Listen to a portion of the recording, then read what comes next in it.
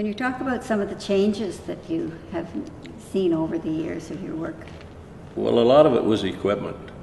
They updated this, like the air masks and one thing or another. They changed that type of thing, and the bunker gear, and the trucks, of course. Right. They upgraded.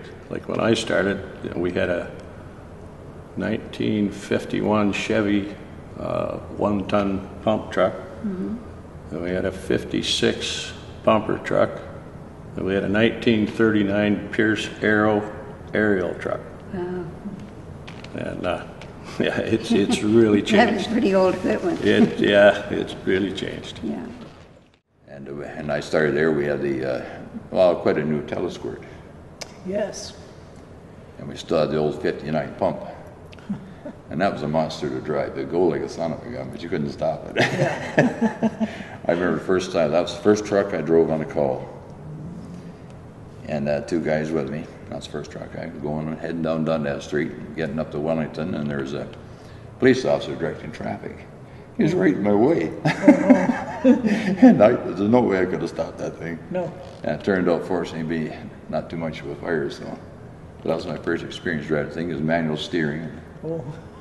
And I rode on the tailgate of that thing. When you hit a bump, you come flying right off the thing. You lift right, kind of flipped. That was fun. We don't see men riding on the back of the truck anymore. No, learned to hang on real good. Yeah. Sometimes, I remember one time we were having a dinner, and we got a call. I mean, I rode the tailgate then. I wasn't going to leave my pork chop behind, so I took that with me. I'm riding on the back of the truck eating the pork chops, though. In the department, of course, you saw a lot of changes through the years. Is there something that you say, oh, that was the biggest change that happened when this or that came in? Was there, I mean, yeah. Well, I think one of the biggest changes and more welcome changes was the turnout gear that we had. When I first started, we had very poor turnout gear. We used to have plastic helmets that were not very thick.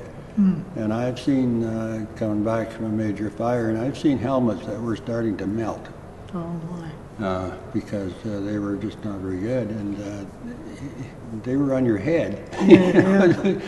Pretty hot. Yeah. But they've improved that, and the turnout gear is so much better now. Even from the time I left, that was 28 years ago, to now, what they have now is the best there is. So, but before it was, just hip boots and a long coat. The long coat. And a long coat. They were so. I don't they know were how cumbersome. you'd even imagine the ladder with those. Did you get your training? It was all in-house training. In fact, I was the very first one that it was when we went to a fire. A lot of the guys went into fires and never wore breathing apparatus. Yes. And Chuck Young was a training officer at the time, and I was the very first firefighter that they said, when you're on scene, you are in breathing apparatus, period. Now it's a given, you have to.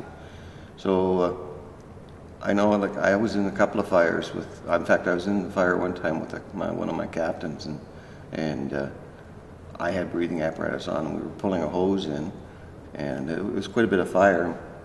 We went in, and the hose got snagged, so I went back. I said, I was quite a bit younger than he was. I said, I'll go get the hose. So I unsnagged it and got back, and he was on the floor.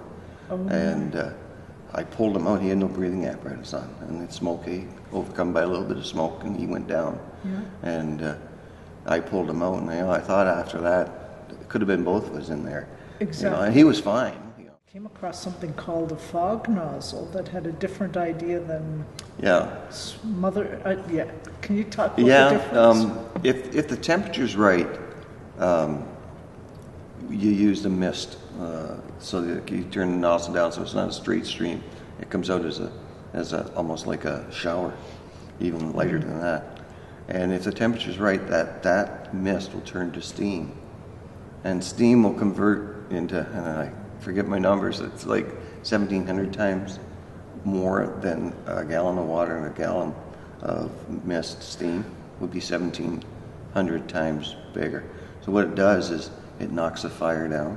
So you got all this steam and it comes down and it covers the fire. Almost like smothering knocks it, it, yeah. knocks it down, and then once it goes down, then you open back up. Like you stick the nozzle into a door, wheel it around, and then shut it and let the steam do its work. And then open it back up, and you can go in and hit the hot spots. Yeah. So, and I've seen fires. The fire that was downstairs, and after we knocked it down, went upstairs, and there was actually a fire upstairs. We never put any water on it upstairs at all. The steam actually knocked it down. We didn't know it was burning up there at the time. Yeah.